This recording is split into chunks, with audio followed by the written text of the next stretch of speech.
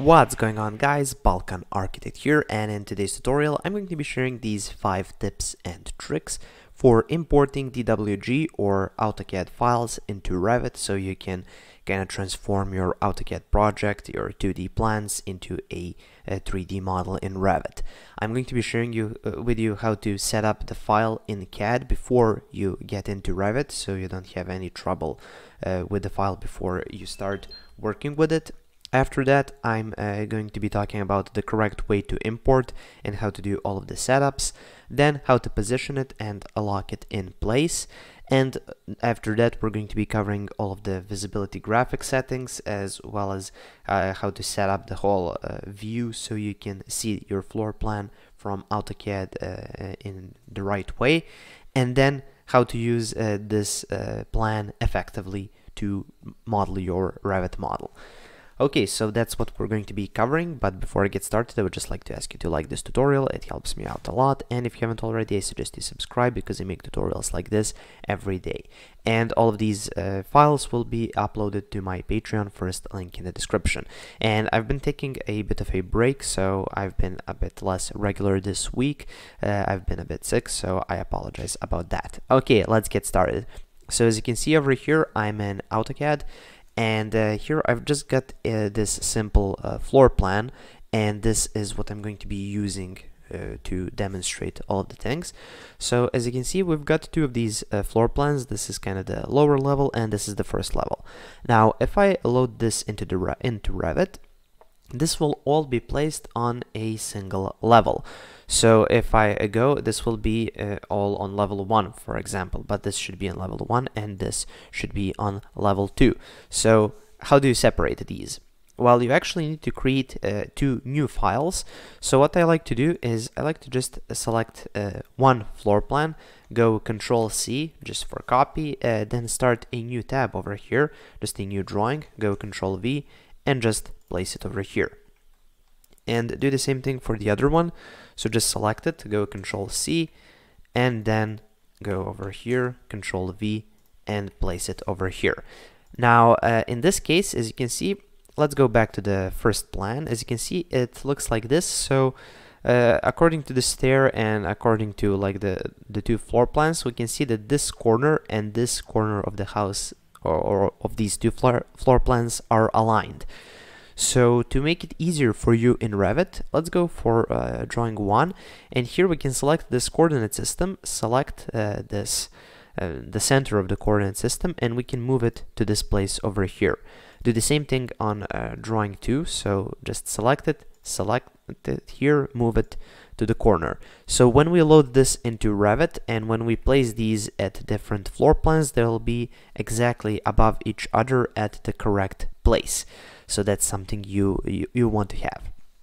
Another thing I like to do in AutoCAD, now you can do this in Revit, but I just prefer to do it in AutoCAD, just clean up the drawing of anything that you don't need. So for example, these annotations over here for the rooms, I can delete those. And maybe if you have some furniture that you don't want to have, I can just select it and delete it over here. And then check for all of the layers. So are these the layers you want to have?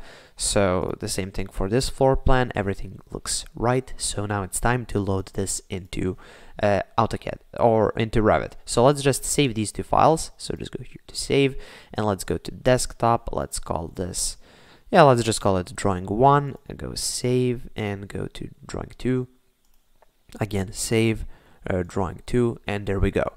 Now we can go into Revit and let's talk about importing properly. So just go to architectural template. And once we're here, now it's time to load these files. So we've got level 1, and that's where our drawing 1 will be going. And then we've got level 2, and that's where our drawing 2 should be going.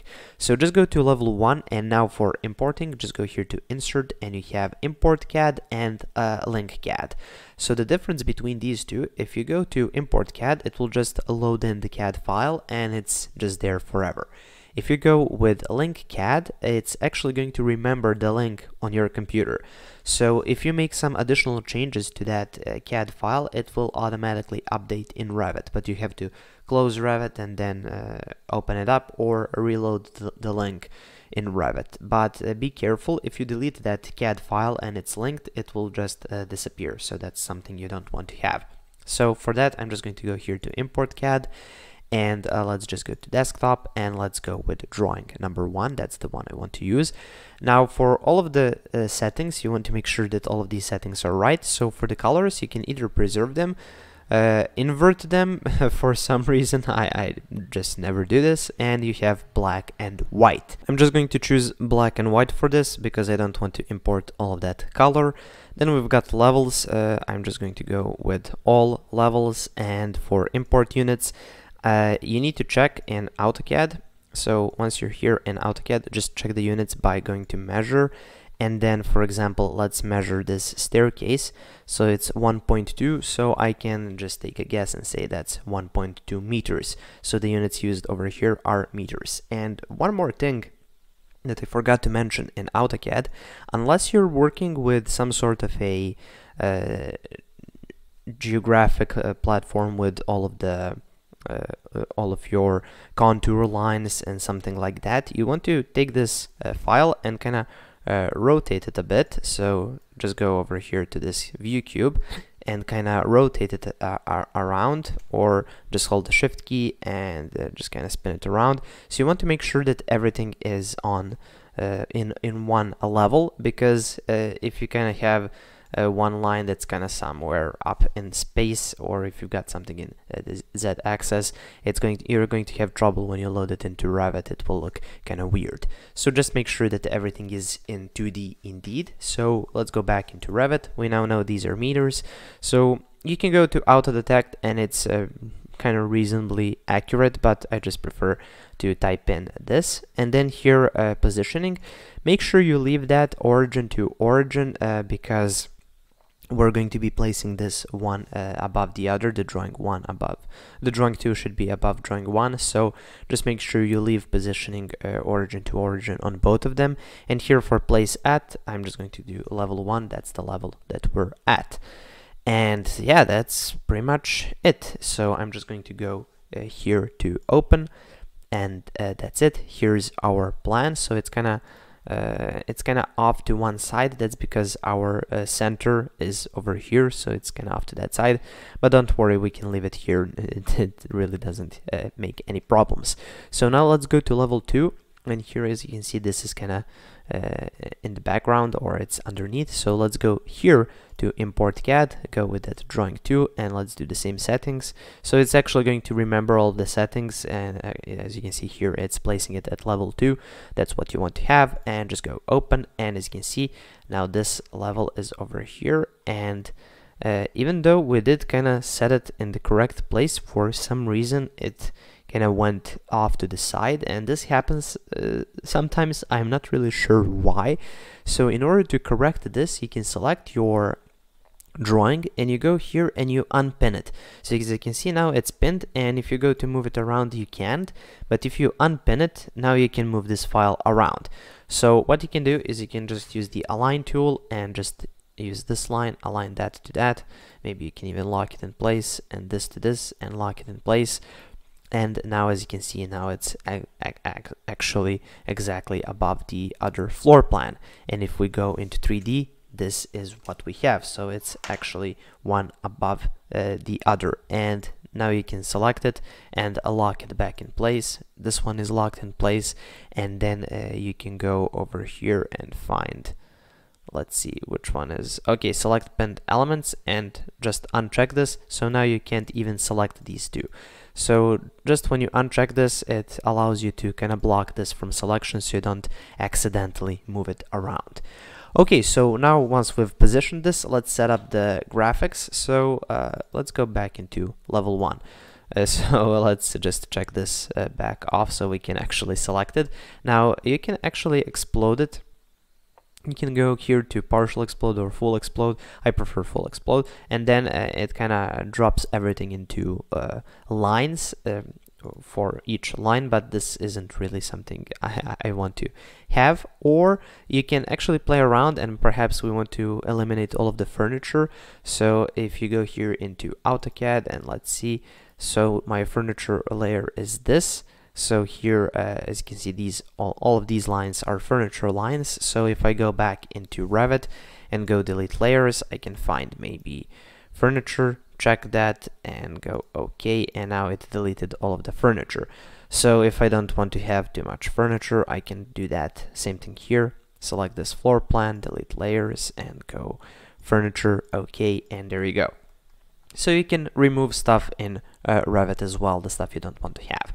And also, when you're like this in Revit and you go to architecture, for example, and you start drawing lines, as you can see, if I draw a wall over this, like this, as you can see, the lines are the same thickness. I think that even these CAD lines are a bit thicker than this wall line, and I don't want to have that. I don't like that.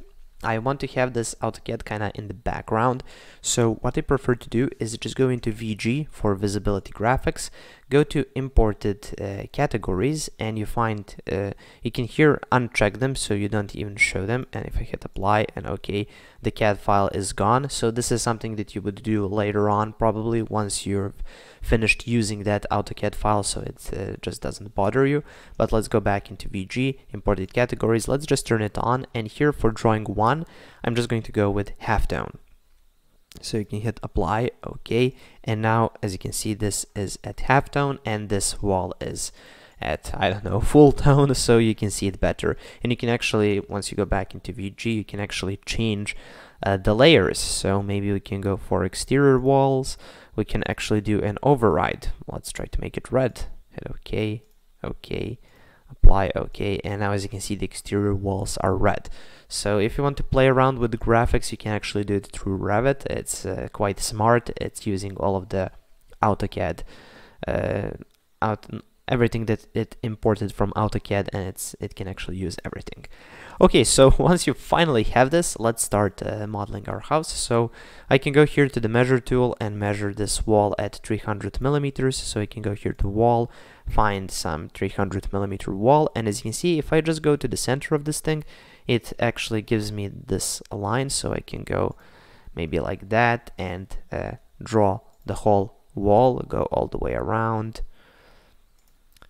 go like that. So it's actually giving me these kind of lines to help me out with placing this wall.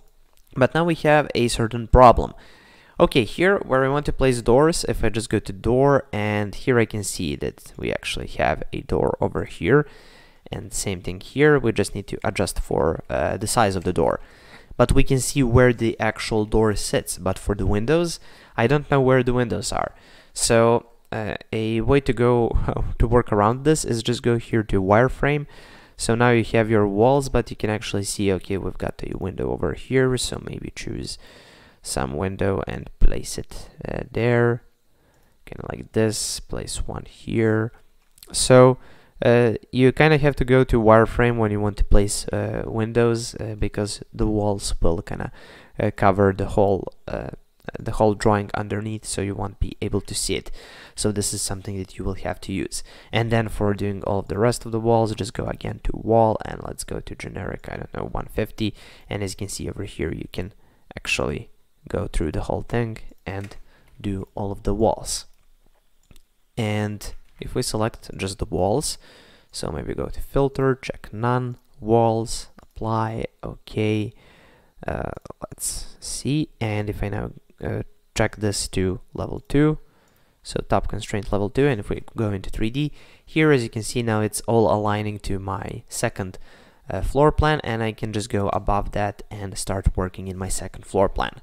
Okay, so those are the tips and tricks on how to take these floor plans from AutoCAD and import them into Revit, and how to do all of the necessary settings so it actually works well, and you make your floor plans as quick as possible with making the least amount of mistakes.